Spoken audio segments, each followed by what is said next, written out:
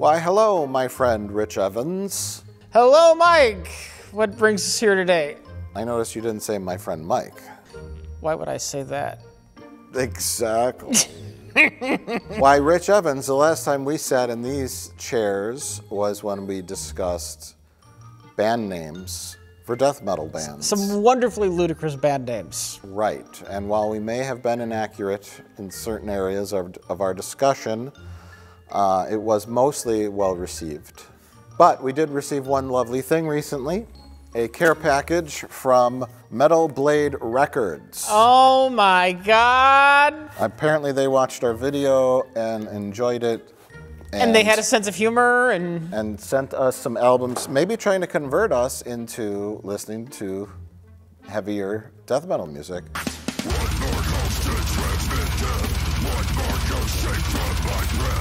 They sent us a bunch of albums.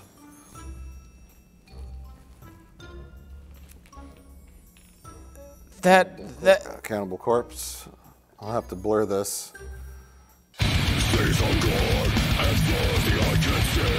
I gotta say, I usually love heavy metal imagery. This is pretty great. That's pretty awesome. Oh, King Diamond. I've heard of King Diamond.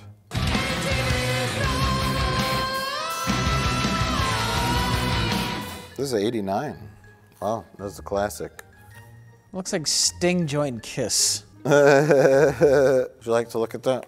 Yeah, I want to see the first one you had with the. That's Cannibal Corpse. That's an awesome cover. Yeah, Cannibal Corpse is known for their crazy ass covers. Yeah, a metal band known for crazy covers, unheard of. That's a pretty cool cover. The skull with the red schmears. Just like streaming ahead, full speed. Yeah.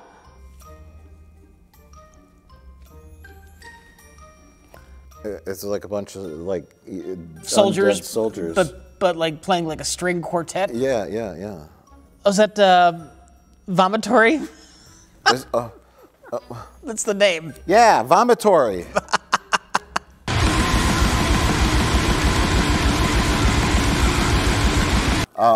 This is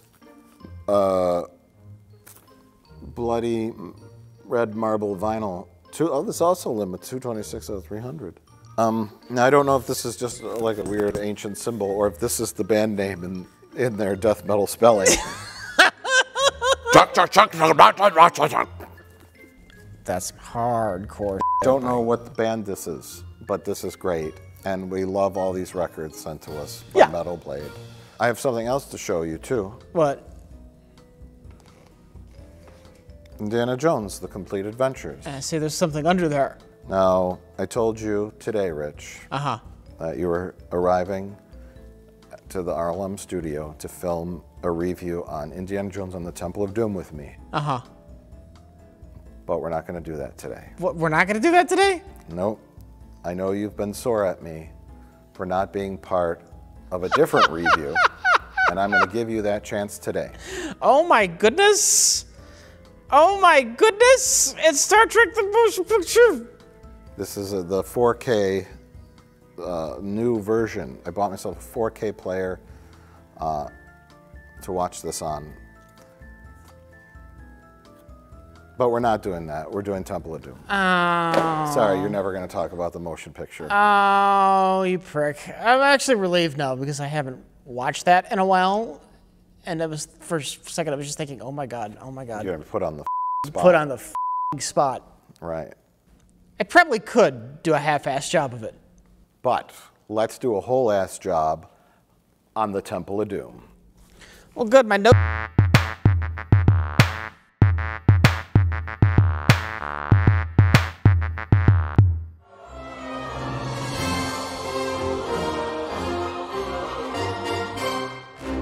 Yeah, Indiana Jones and the Temple of Doom. I wanted to read to you the official IMDb synopsis. In 1935, Indiana Jones is tasked by Indian villagers with reclaiming a sacred rock stolen from them and rescuing their children from an iPhone factory.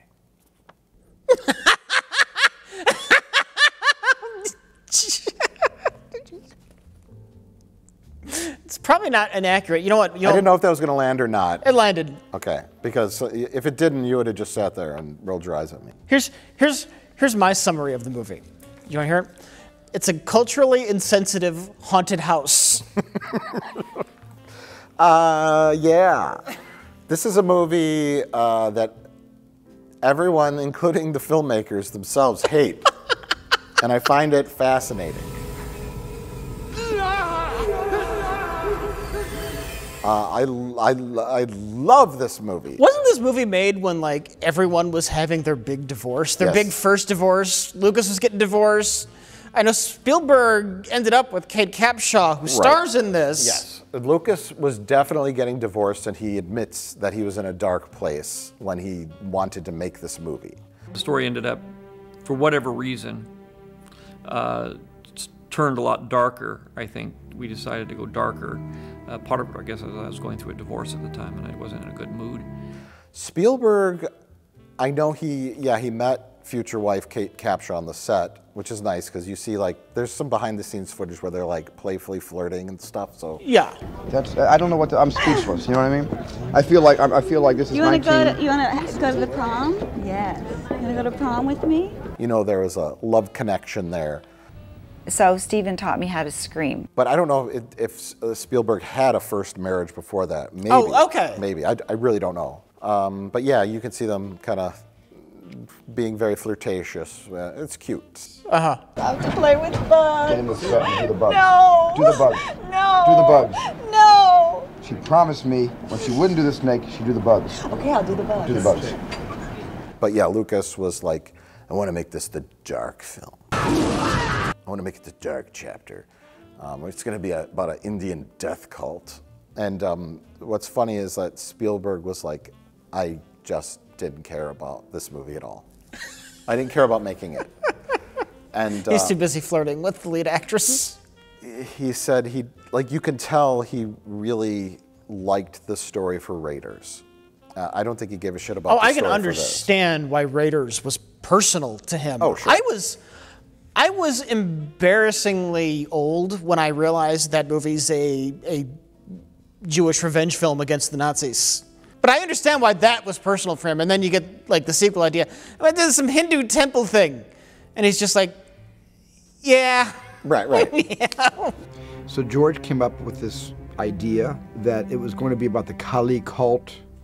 And I had never done anything like that before, so I kind of kept nodding my head. Well, if you guys think that's a good idea, sure, I'll go along with it. Well, Lucas said that he didn't want to do, that's why he made this, it's technically a prequel.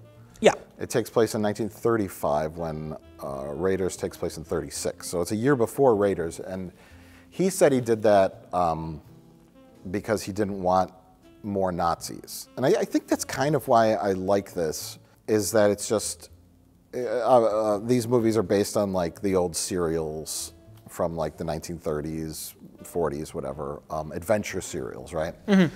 Where you have Adventure Man. That's where the term cliffhanger comes from, because at the end of those, like, the hero will be falling off a cliff, and you got to come back next week to find out how our hero gets out of this jam.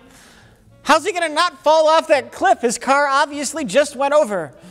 And that's in Indiana Jones films. Yeah. They're paralleling shots, and you know the end of this where he puts his hand up. You know, it's just like the end of Last Crusade. It's adventure archaeologist man in kind of different regions of the world that we don't get in the other two films. It was like a statement that this is not one continuous story where the end of Lost Ark leads into this. It's like this man had an amazing life, and he had a number of amazing adventures. They could be anywhere in time. He had a gangster adventures in the late 20s.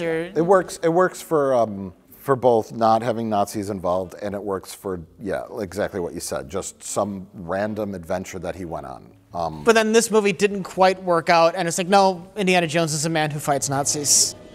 Nazis. I hate these guys. Yeah, that's the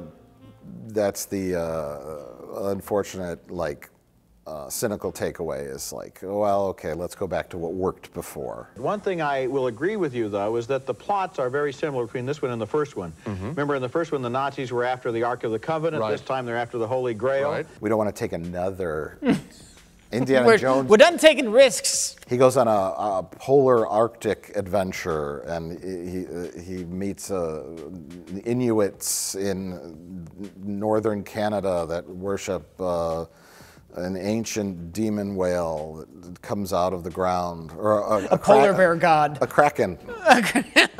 Indiana Jones versus the Kraken. Right, something like that. Something completely batshit, right? Yeah. Let's start it off in China. Let's go to India. We've been in Africa, South America, in the opening of Raiders. No, yeah. It was like, let's do everything differently, up to and including the love interest. Yeah, yeah, and that's well, they did a twist on the love interest in the third one, but the love interest in every film has been a little different. Except for obviously Crystal Skull, where she's exactly the same love interest as the first one, but that's... Crystal Skull doesn't exist. And also, we have, just as a side note, we have not seen the new one yet as of right now. No, we haven't. Crystal Skull is not good, but I don't think it's as bad as people say it is. I think, in my mind, it's not franchise ruining. Crystal Skull is just forgettable. Part-time. The dance number at the beginning? Did they use reverse footage for some of that dancing? Because I've never noticed that before rewatching that for this. It's when they all get up from the splits. Yeah.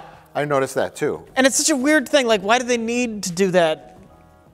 Because I don't think a dozen or so ladies could literally get up from splits. Do you need to show them getting back up? Or can you Give just it some pizzazz. cut to Willie singing for a second and then they're just back up? I don't know. It just seemed odd. It was cool. Yeah, it was cool, but it just seemed odd because I immediately said, that's reversed footage. Wait a minute. Another thing I noticed that was kind of odd. 2 Wilhelms. 1 Wilhelm is a reference. 2 Wilhelms is just strange. The same Wilhelm? I think so. Maybe I misheard it, but it sounds like when the guy on like the serving cart rams into the band, there's a Wilhelm. Okay. And then like 2 minutes later, when they're in the car chase in the streets and Indiana Jones shoots the guy in the head, there's another Wilhelm. Rich is referring to the famous Wilhelm scream. Which I assume everybody knows about at this point, but I guess I could be wrong. If you're watching our material, our programming, you probably know what that is. It's also the name of a band, a death metal band. It's called a Wilhelm scream. They're a death metal band. I would not be surprised. I'm sorry, they're a black metal band. Anything goes.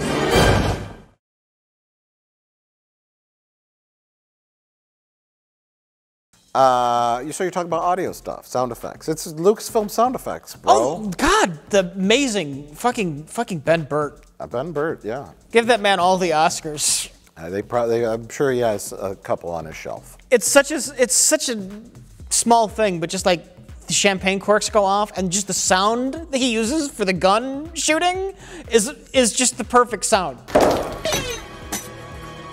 Oh yeah. When the bullets ricochet off the giant gong. Oh God!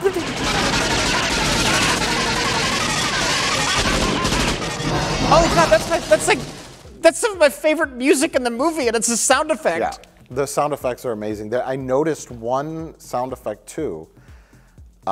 When the pit opens up to reveal like the lava below. There's a lightsaber hilt ejection sound effect. You can hear it in there. And that's just Ben Burtt's like, what do I got? Throw it in there. Throw it in there. Mix it in with my coffee pot going off. But yeah, it's that same sound because he's got all the Lucasfilm stock sounds. And there's that engine stalling sound effect that they use in the Millennium Falcon. Oh yeah? Watch this. Watch what? Propellers start dying. Also, we have our first hints of the Crystal Skull. Dan Aykroyd has a cameo. Oh, that's right. Yes. Ah, Dr. Jones. I'm Weber. I spoke with your assistant. We've managed to secure 3 seats. I've always wondered about the Dan Aykroyd cameo. It's like, hey, I want to have a cameo in your Indiana Jones. I love Raiders of the Lost Ark. Maybe he said, yeah, I really liked Raiders. Can I have a cameo? Because they never, I guess Dan Aykroyd was too big a star, and they didn't want to make a thing of like, here's Dan Aykroyd's cameo, because there's no close-up on his fucking face.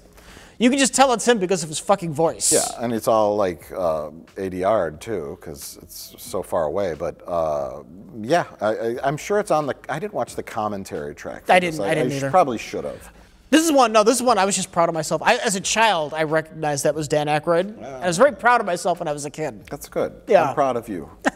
I'm proud of you now for noticing that it was Dan I observed a thing. So Lucas was going through a divorce. He's angry, he's bitter, and he wants to make a dark chapter, and he says he wants it to be very much like Empire, which is the darker chapter of the Star Wars trilogy. And there's a scene in this that's very similar to Empire. It's the scene when they arrive at Pankot Palace, and they're greeted by Chatur Lal, the I think he's the prime minister officially of under the Maharaja, who's like the spiritual monarch, whatever. Yeah. I'm Chatur Lal, Prime Minister to His Highness the Maharaja of Pankot. But Chatur Lal greets them, and you've got Indy, Short Round, and Willie Scott there, and he greets her, and he grabs her hand, and he says, and I'm enchanted. I'm enchanted. And then Indiana Jones is a little, like, taken aback, and she's like, ooh, enchanted. And, of course, it's very similar to the scene in Empire when Lando greets Leia. Yeah, yeah. All right. I think it's almost shot from the same side. One of the same actors. Yeah, where Indy's taken down a notch. I watched this more than Raiders. Okay. I don't know why. I just loved this movie. I would watch it so many times. It was different from a lot of the things you would see.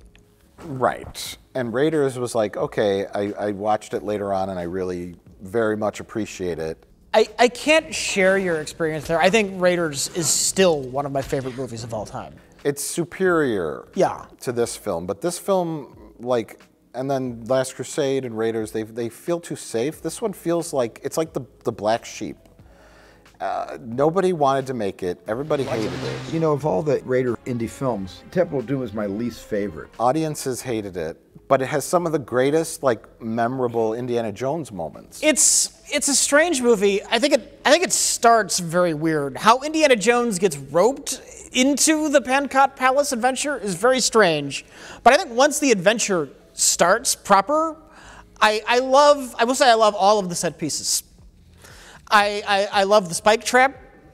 I love that, you know, the tension is that scene is getting this woman who doesn't like bugs to pull a lever. Like, that's all she needs to do. But she's too busy screaming. I know people hate Willie. I like Willie Scott. That's my controversial opinion. I share this controversial opinion. I love just the fucking set where the Shankara stones are and they got the lava pit. That set is fucking amazing. You go from that to the mine cart. I love all of the set pieces once like you get to the halfway point of this movie on. I love. Well, the opening set piece in the nightclub, Club Obi-Wan. I love that. The airplane bit. The raft is my least favorite stunt in any of the Indiana Jones movies. Oh, sure. I hate it. I hate it to death when they jump out in a raft. It takes me out of the movie every time because I'm thinking, what's the plan? How is a raft supposed to save you? And I guess it does. There's a lot of stunts Indiana Jones does that realistically, yeah, you'd be dead. But for some reason, I buy them all except for the raft bit. Yeah, Indiana Jones would be suffering from dementia from so many concussions. He'd be the first documented case of CTE syndrome. Yeah. Being punched in the head 7,000 times. But sure, it doesn't matter. I get that that's a bit cartoonish. Yeah. Well, here's the thing, everything's a bit cartoonish. Even, you say this is the dark one, but it's so cartoonish compared to Raiders. Well, here's the difference that I noticed. I've noticed it before, but it was more pronounced on a more recent viewing. You take Raiders or even Last Crusade, right? Mm-hmm. And you know that Spielberg cares about the story and the film more Because during exposition scenes, they are exposition scenes. Like Raiders, when they go into the classroom, remember, like all the students leave, and they're talking about the Ark of the Covenant, and Indy's got the chalkboard, and that's all. Yeah. They're telling you what's going on. In this, every exposition scene is counter-edited with hijinks. For example, the big one is the dining scene, the big dinner scene where they're eating bugs and monkey brains. And they have the weirdest curry I've ever seen in my entire life. Right. I gotta say, watching this as an adult, that scene made me super uncomfortable. We'll talk about that in a minute. But you have Indy, and he's talking with Chatur Lal and the British admiral guy, right? Mm-hmm. And they're talking about the Thuggee cult and the British revolt against the British 40 years ago or whatever. And it's all exposition, and it's intercut with wacky hijinks with Willie Scott and Short Round and the bugs and goofiness. And then at the campsite, Indy's like, he gets the little piece of cloth from the starving boy that explains the death cult, Kali, right? The Kali, whatever, and he's explaining it to Willie Scott, and the whole time, like the elephant trunk is like hitting her in the head, and I'm like, what is he saying? Like, Spielberg didn't care about the plot stuff, you know? Yeah. He wanted constant things going on, just because he was like, oh, Indian, like, death cults, whatever. I don't care about any of this. I don't care about any of this. Let's just have fun. Let's just have fun, yes. Part of that was because I was not exactly secure with the story, and I always had some problems with the darkness, and I thought maybe I should, I needed to be more spontaneous, to try to put more humor in where it needed humor. And even at the end of the film, he's like, with Raiders, we meticulously storyboarded out the action scenes at the end with the truck chase and all that. And he's like, with this, he's like, I just showed up. I didn't do as many storyboards on Temple of Doom as I did on Raiders. All the big set pieces I storyboarded, but some of the in-between action fights, I just sort of left it to all of our first impressions, seeing the set for the first time and getting ideas and just figuring it out. He didn't give no fucks. But, you know, I like the fact that the opening is so different.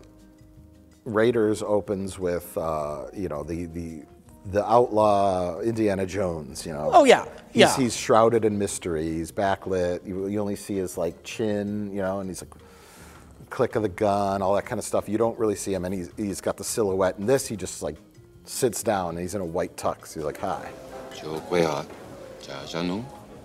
Well, that was the James Bond scene. Yeah, there's a little bit nod to that, I suppose. Because I guess the origins of Indiana Jones is like Spielberg wanted to direct a fucking James Bond movie, and James Bond did not want Spielberg to direct a James Bond movie. I don't know why.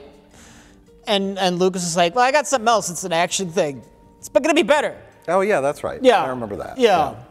The idea of opening it with him on an adventure, like going into some kind of like cave, like stark contrast to the Peru stark opening. Contrast, yes, of Raiders. Exactly. Yeah, and also it gives it that visual variety because the whole movie is very brown and red, and you know, it's all very monochromatic, like. And so you have those scenes in the nightclub, and everything so modern and black and white. Makes good for editing together a trailer. You know what I mean? And it's different too because Raiders, it's like he's on a quest. The U.S. government, I think, says go and find the Ark of the Covenant before Hitler does. Yeah. This, he's just making some money selling the cremated remains of a Chinese emperor. Everyone in the other films is there purposefully. Like he goes and seeks out Marion because he's looking for the Staff of Ra. The headpiece of the Staff of Ra. And this, it's all just Short Round, Willie Scott. It's all incidental. Can you tell me this? Why does Willie Scott get on the plane with Indiana Jones? I know it's because they needed Willie Scott to be with him on this adventure. But in character, why does she get on the plane with Indiana Jones? Well, Lao She is literally right behind them, and they've been shooting guns at them the whole time. So yeah, but he's shooting guns at Indiana Jones. He doesn't really care about Willie Scott. You keep it going. I find another. She's getting on the plane with her kidnapper. Theoretically, who just groped her in the car. Theoretically, Lao She, if she didn't get on the plane, Lao She could have just shot her dead for knowing too much. Maybe. All right. I'll. You know what? That's flimsy, but I'll buy it. See, these are things that could be solved with a line. Yeah. Right? Like, I'm not getting on that plane with you, honey. He's going to shoot you. You've seen too much. Lao She knows what, you know. Fuck it. We gotta. You can't come back here. This is your only way out. Lao She's right there. Or just, Lao She fires, his henchmen fire a couple shots at them. I'm not getting on that plane with you. The bullet knocks her hat off or whatever. Woo! Get on the plane. It's like Indiana Jones grabs the raft and she says, we're not sinking, we're crashing. And he's like, and he could say, I know, honey, but I'm going to pull this string and we can jump out right at the right moment. And then, you know, Shorty, run up there to the cockpit. Tell me when we're heading over that mountaintop. Okay, Dr. Jones. And he runs up and he's like, tell us when we're right over the mountaintop. If we time it exactly right, we can jump out and we'll have not too far to fall.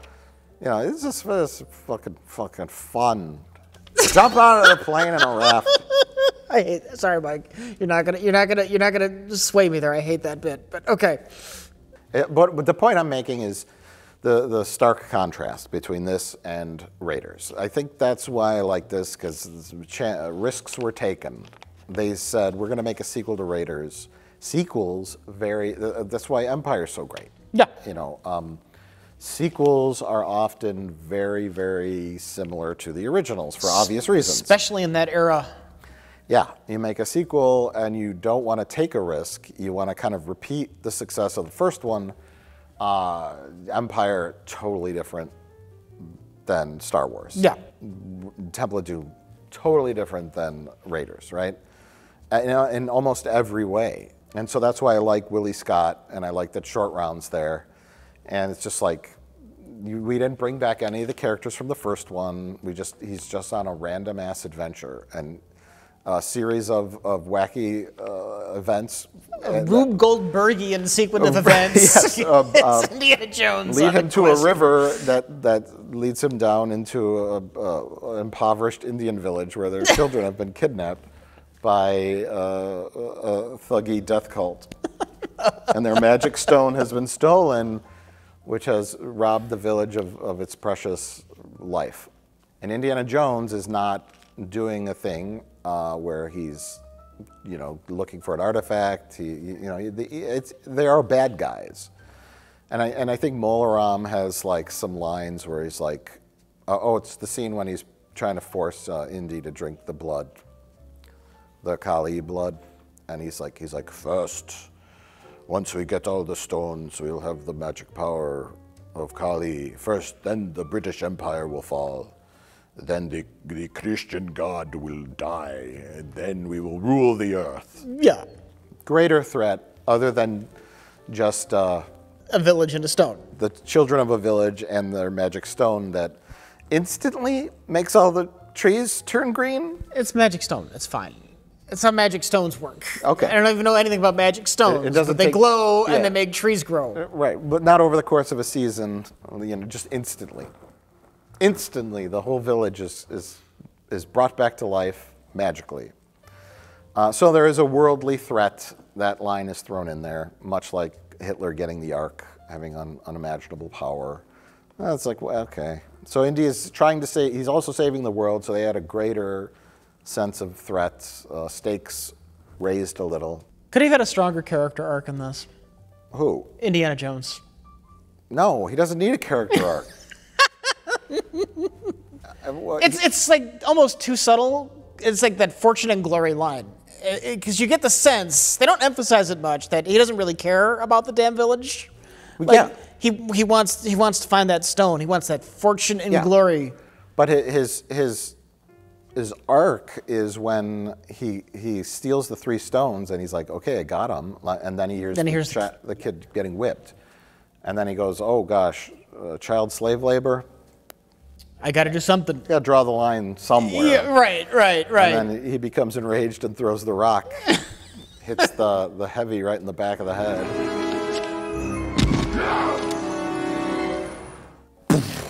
That's a great sound too.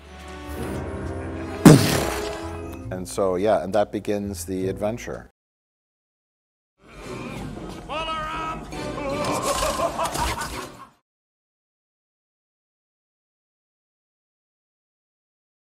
It seems to me like the universal complaint about this movie is no one fucking likes Willie Scott. I think a lot of people watch this after watching Raiders 2, and Marion's great. Marion's probably my favorite love interest in the series, but Marion is definitely the strong, independent woman, and Willie Scott is the opposite of all of that. Willie Scott is shallow. Willie Scott is vain. She is selfish. She is not at all brave, and I kind of find that refreshing. She's not a likable character, but she's just an interesting contrast to Indiana Jones and basically everybody else in this movie. And I think that's supposed to be the joke, but it's just one that doesn't land for most people. It's something, honestly, that they avoid so much you never see it, and that is kind of what makes it kind of interesting, maybe? It's also very, like, almost intentionally dated. Yeah. Like, if you're going to make a modern day version of an old, like, adventure serial, then you have a character like that. Here's the damsel in distress. Right. And it's like kind of a modern take on that. And does her character arc in any kind of way? Not really.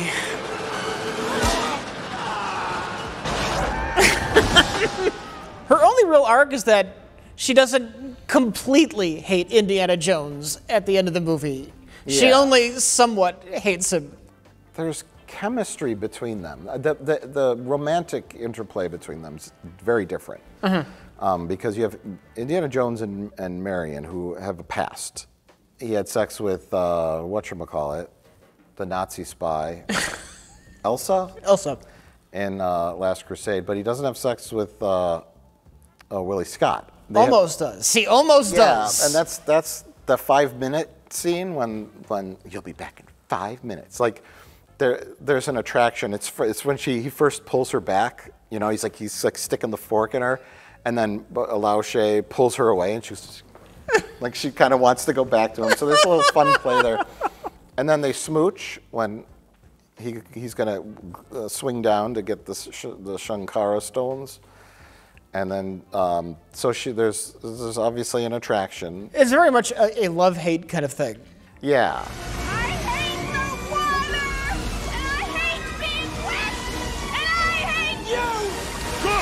They have this whole moonlighting thing going on. Right, but you know. Yeah, but he kidnapped her and put her on a plane and took her to an Indian death cult palace. Yeah. I get it. But to her credit, she doesn't put out when he insults her. You know. Yeah. But she'll never have better. I don't know. As a scientist, I don't want to prejudice my experiment. I'll let you know in the morning. I'm the best you'll ever have. He's like, well, I don't know. We'll see. We'll find out in the morning. And he starts closing the door, and she's like, I'm not that easy. Well, the best part is when he runs back in after he's been attacked. And she thinks he's come to ravage her. Right. But he's looking to make sure there's not a thug in the room about to kill her. I was so dumb when I was little. I didn't know what he was doing with the plant. I'm like, why is he touching that plant? And then now I'm like, oh, there's a draft coming in from a hidden trap door. It's not a deep romance. No. It's not a true connection, but it is an attraction. It's fun to watch. It's playful. Yeah. It's playful. I don't know if I would say it's like demeaning or misogynistic. I just think people think way too much. Chill out a bit. It's a movie. It's an Indiana Jones movie. It's a play on an adventure movie. It's borderline a comedy. Real quick, John Williams' score. amazing. I want to point out, like, as much as this is the dark one, this is the dark one. Like, his Temple of Doom, like, specific for this movie, parts of the theme, very upbeat.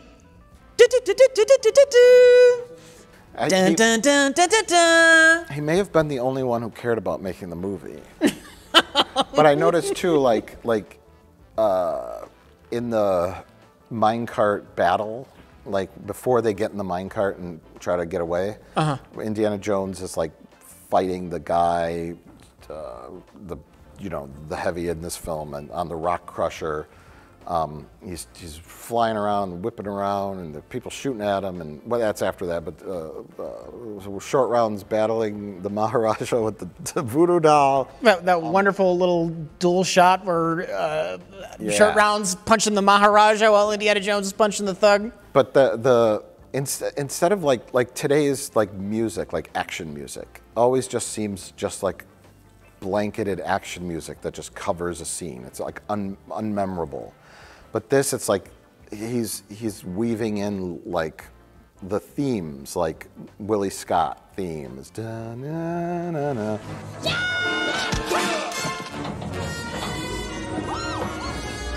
So when they cut to her and she jumps in the cart, she gets out, and her theme comes up for a second, and then it goes back to Short Round, and his theme's there, and Indiana Jones.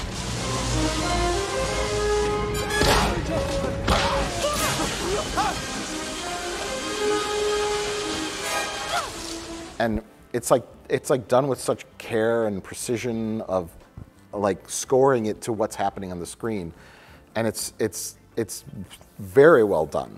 He was the man for a reason. I know, still is. Yeah. Even at 97, he's still the man.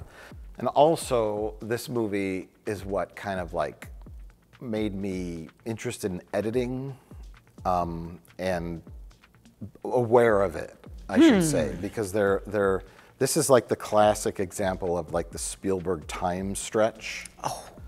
Very specifically the rock crusher, that tense moment, the last couple of seconds, like where Indiana Jones keeps going back in time 3 seconds. Yes. There's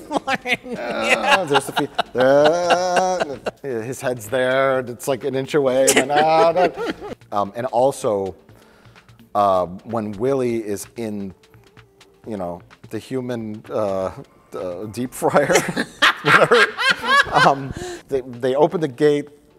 They open the concrete doors to lead to the lava flow below. Because they're inside of a mountain. There's lava down there, and they start lowering her, and it takes forever. It stops a couple times, but then at the end, Indy has temporarily defeated the bad guys, and they start pulling her back up, right? She gets all the way back up to the top, and then something happens. I think Chatur Lal comes out. He comes up with the knife from behind, and then they start fighting, and then she starts going back down, and within like 2 seconds, she's all the way at the bottom, and it's enough for him. He punches him, and he lands on the little thing, and it's just boom. It's like, I'm sure if you like literally timed out the rotations of that thing, there's probably like 50 rotations to get her down to the bottom during the first bit, and then the end, when they need her to just barely hit the lava, it's probably like 5 rotations. You know what I mean? I know. But that's cinema. That's Spielbergian magic. It doesn't make sense, but it sure is edge of your seat entertainment. And that's where I remember thinking as a kid, it's like, she's all the way back up at the top. He's got plenty of time. Well, she's all the way down at the bottom? How did that happen? But it's exciting. And you could fix that. You could have him fighting. Oh, you don't need to fix that. Fighting him longer. That works. But it works, yeah. Okay, that voodoo doll, is that the same miniature they used in the minecarts? Oh, snap. There's a couple shots. It's a fantastic sequence, the minecart. It influenced a lot of shit that happened after it, especially in video games. There's a couple shots where you'd really see that there's little dolls and a tiny little minecart. There's stop motion claymation. I don't know that some of it's stop motion because they're just kind of like bobbing around awkwardly in a couple of shots. I think they were stop motion in a couple shots, but I'm sure there were other shots where they were just miniatures. Yeah. It's a combination of, and that's a lot of the effects in this. Green screen. The worst green screen is when they're on the raft going down the snow mountain. It's like green screen is like not good back then. It's like the speeder bike chase in Jedi, where it's like all those miniature shots look great, but when Luke and Leia are on the speeders, it just looks bad. It's the kind of thing that I believe just work better with dark backgrounds. Definitely. Yeah. Oh, definitely. And it doesn't quite hold up. But so you have them on green screen. You have an actual full-scale set that they built in a circle. Like they use like one of those circle the kiddie roller coasters, I think like so. a base. Yeah, they use something like that, and they would change the lighting setup every time they would need to reuse the same area to make it look different. And then you have miniatures, miniature minecarts, claymation, the little tiny dummies. So it's a combination of old school practical effects that did everything, and then same with the water, kind of like rushing down the, obviously all that's in miniature. Yeah, it doesn't look the best. Nothing is believable as far as being realistic. Like the mine carts, what kind of crazy ass mine carts are those? How do those function as mine carts when they're like designed to jump over cliffs and rivers of lava? I don't. Left tunnel. The right tunnel was out of commission. What does this do? How does this function? Where's it going? It leads to a hole on the edge of a cliff. That's the bad tunnel. Why did they build the bad tunnel? The bad tunnel went into disrepair. They go through all those boards with skulls on them. Don't go, because the track's falling apart. And like the water, like it's a bucket of water, but somehow it's an ocean of water by the time it goes through.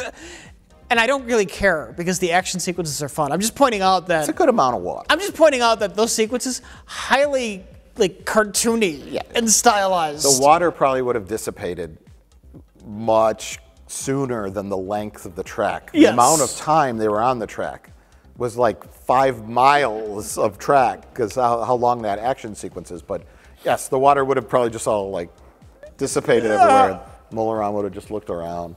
Wow, that was useless. Whoops.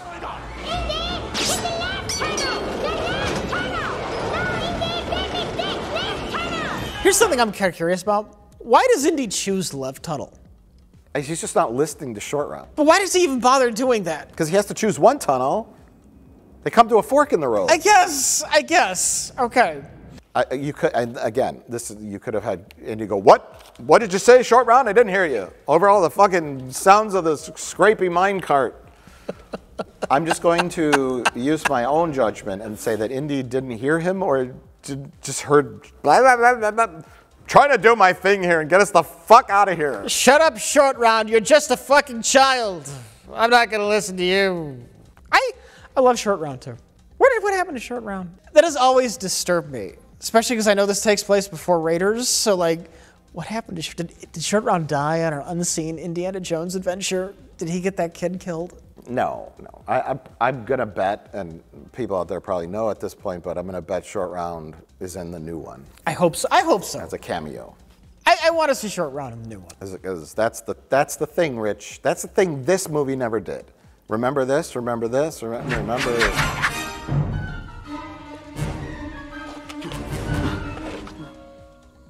Sala, he's back. Well, this is the first time we meet Sala. I just want to know that Short Round didn't die.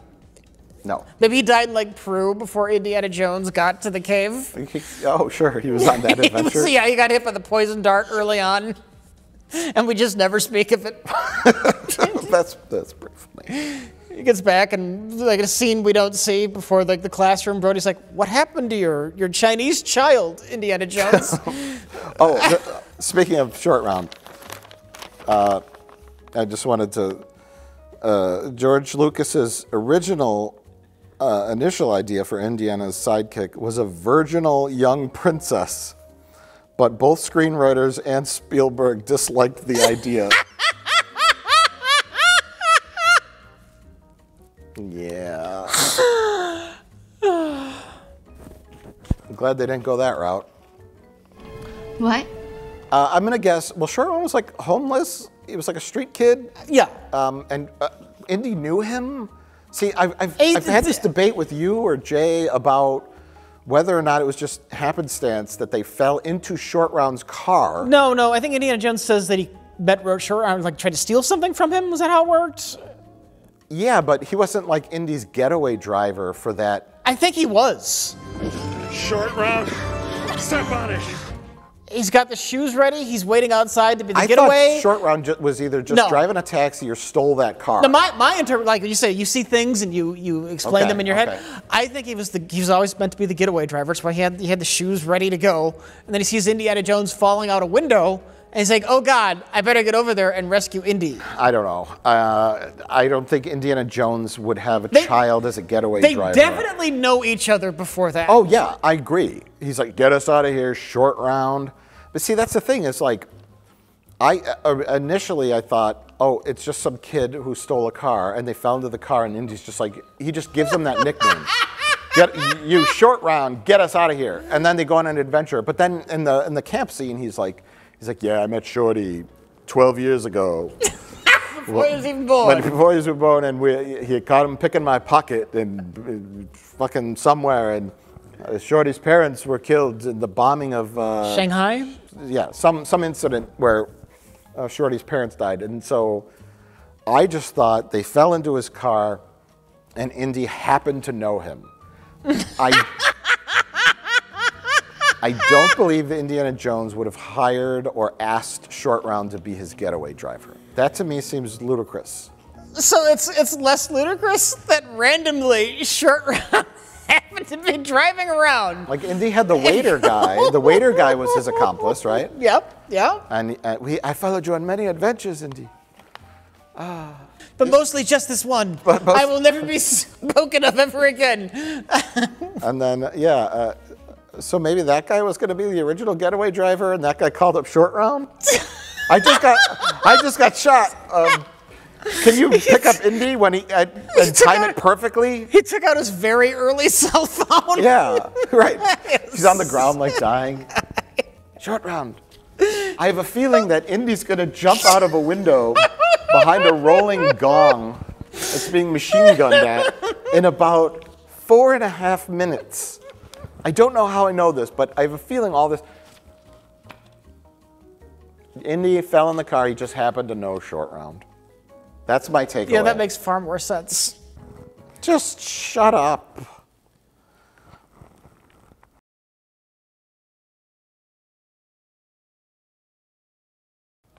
Anyways, quick mention that this is one of the films that helped to create the PG-13 rating. It was not actually rated PG-13, it's rated PG.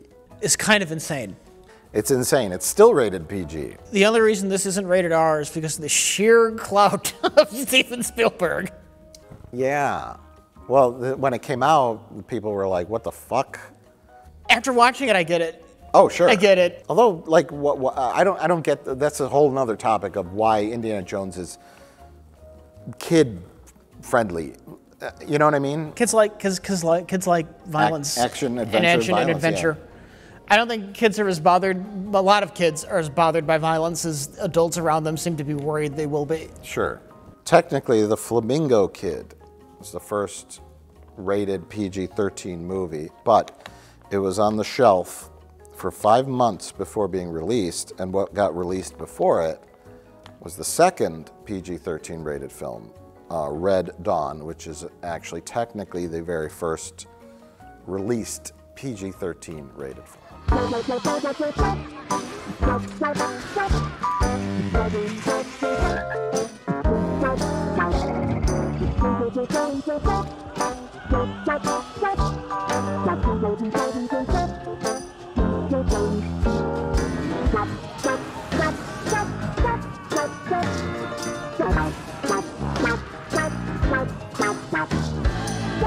So this movie's great. I love it. It's fun. It's trash. It gets shit on more than it deserves. It's probably still my third favorite Indiana Jones movie. Even though, I say it's my third favorite, even though I will say I like the action set pieces more than I like the action set pieces in Last Crusade. That's fair.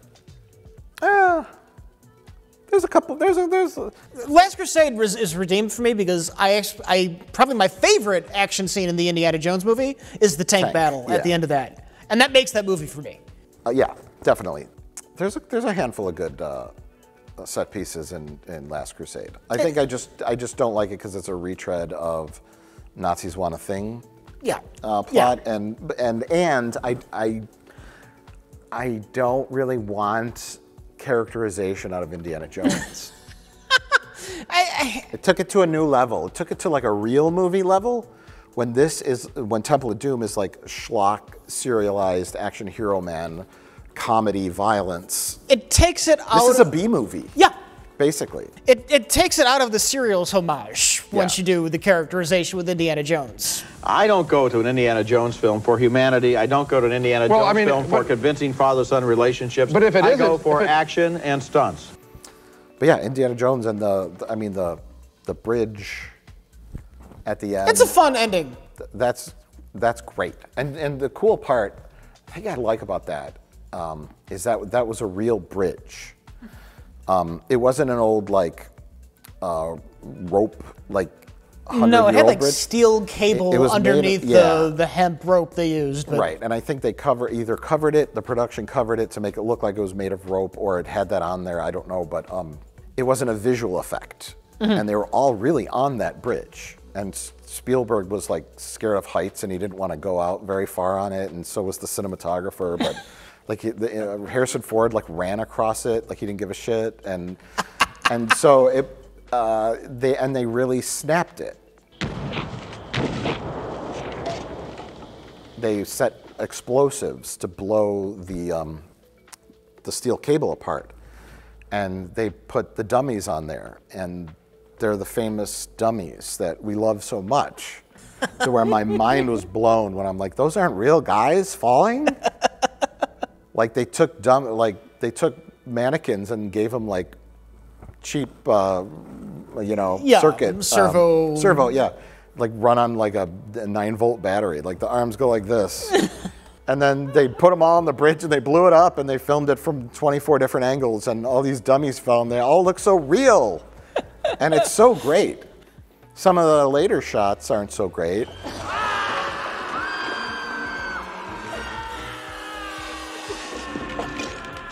And then they cut to shots of like alligators eating like, I don't know, pieces of chicken or something. They just throw like cow wrapped in red fabric. There's not even that much meat or gore. It's just like the fabric of the dead guys, you know. Yeah. They could have thrown some dummies in there that were just like made of like hamburger meat. They gotta make that PG rated, Mike. They gotta make that PG rated. So it can't get too graphic, but they filmed those alligators in like Florida, and then the bridge was in, I think it was in Sri Lanka or somewhere, and then weren't there two? Wasn't there like a real bridge? Then they did one that was close to the ground. Yeah, there was a set that was in London.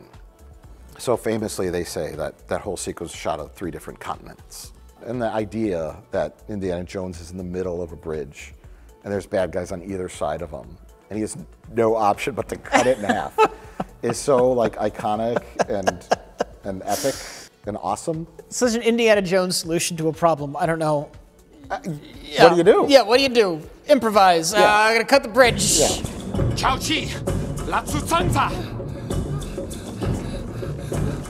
Like that editing, the music, the drums. It's also made better by the fact that you know what he's going to do before he does it, too. Right. Yes. It's the moment before when Willie's screaming, "Oh my God, they're tying them." So the anticipation makes it. Yeah. The bad guys don't know, and Indy knows, and this is a great movie. I love it. I don't care if it's offensive or whatever. They eat bugs and snakes. They're just like, we wanted a crazy scene. And everyone's like, well, it's offensive to the culture. The Indians would never eat that. And I'm like, of course they wouldn't. What I want to know, Mike, is how did Indiana Jones get his jacket back at the end of the movie? Oh, sure, yeah. How did that happen? They're also like clean. When they show up at the village, you know? They were a fucking wreck when they left. And they show up and yeah, he's got all of his stuff. He's got his leather jacket. They probably threw that in the lava. I know. He was shirtless. Yeah. And then he stopped, before they rescued the kids, he did stop to get the hat. Yeah. He needed the hat and the shirt at least. he got his That was clothes his bare back. minimum. It was in that little room where he was laying on the rock bed with all the candles around him. And it was in that room. He's like, hold on, before I rescue all these child slaves, I've got to stop in the scream room. Well, after he got rescued from the bridge with the British soldiers, he told the captain, "You got to drive me back to the palace. I got to get my jacket." Yeah. Oh yeah. I got to get my jacket. Spielberg magic. Okay. Editing, magic editing. They're literally, the British come and they show up along with like Indian forces, the national forces that aren't part of the red and black thuggee cult. Thuggee cults are real, by the way. Yeah. Or the word thuggee, not the cult, but I think they were just thieves or something, though. Yeah, they would work in groups. I understand and rob people. There were many liberties taken with the Indian culture in this film. yes. So much that the Indian government denied them access to film in India. You're not filming. You can't use the word Maharaja. We don't like anything about this movie, so they just filmed in Sri Lanka, which is just a big island off the coast of India. Yeah. So they're like, fuck you. We're going to exploit your culture all the way to the bank. I'll make my own India. But yeah, that's that. It's fun. It gets derided more than it should. It's fun. It's one of those things where it's where a lot of the most iconic Indiana Jones stuff comes from, and people just don't acknowledge that. Fortune and glory. And they all talk about Raiders. I guarantee you Temple of Doom is going to be better than the new one. I haven't seen it yet. I hope I'm wrong. I don't know if Gen Z sees it the same way. Like, Star Wars has had staying power, but when I was a kid, it felt like Indiana Jones was just as big, and for me personally, bigger than Star Wars. I was Indiana Jones on like multiple different Halloweens. I went as Indiana Jones. And yet, I'm not hyped about the new one. Like, the hype for Indiana Jones has just died. Well, it's a very different thing. Now he's a character, and now he's 80 years old, and it's different. Yeah. He's not Adventure Man. I talked about this in the Plinker review. I know. It's just like, it's a different thing, and he's not a character. So when...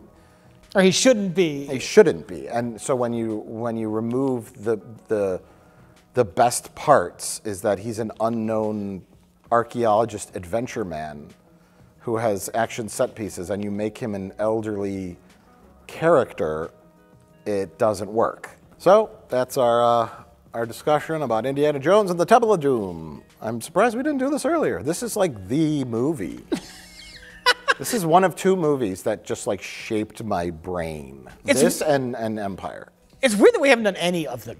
I mean, it's like they're so too part obvious. Of me, yeah, too obvious that that's like, yeah, why? Too obvious. But it's really, there's a new one coming out, and it seemed like the appropriate time. So we're cashing in on that dial of destiny hype. Yeah, all that hype. We're riding on that gravy train. I hear it's gonna be great. I can't wait. Check it out. Go watch the original Indiana Jones trilogy, and don't worry so much about the fact that it's offensive. Just fucking stop already. Just fucking stop already and watch the movies and stop. Turn that part of your brain off that gets offended by fucking everything. I just don't care anymore. I'm just gonna go listen to my Cannibal Corpse album on my 1912 Victrola. See how it sounds. Check out the sound quality. I want to hear those growls coming out of that. You should have joined a death metal band, Mike. That's the one takeaway from that video. You were born to be a death metal singer. You missed your calling. I did. I really did. It's not too late. No, it's not. It's never too late. Yes, it's too late.